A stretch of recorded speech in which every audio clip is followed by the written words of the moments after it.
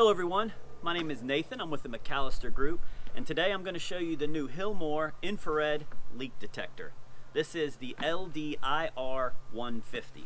Let's open it up and take a look at some of the features. Alright, so inside the case you have the leak detector itself. It has a nice rubber overmold on the case, has a charging port and a headphone port. Again, this is a rechargeable unit, so you have your power cord and your block for the wall to charge it.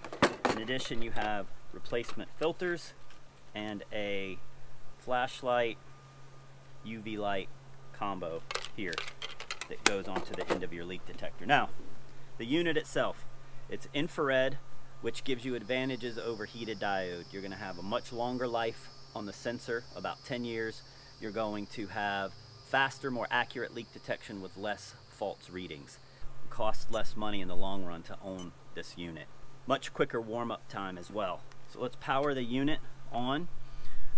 It has a nice bright TFT screen, so even in direct sunlight you're going to be able to see this screen really well.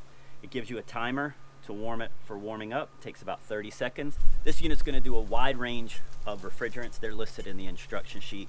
And again, you have a filter in the tip which protects that sensor. Now, as you can see on the screen and your menu here, you have an audible tone as you're detecting. You can mute that, or again, you can put your headphones on.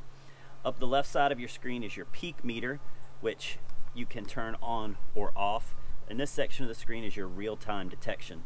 So as you're zoning in, you can see the levels go up or down. You have a sensitivity of high, medium, and low.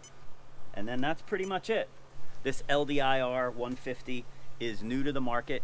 It's available now. It has a very good price point. Check it out, and we appreciate you watching.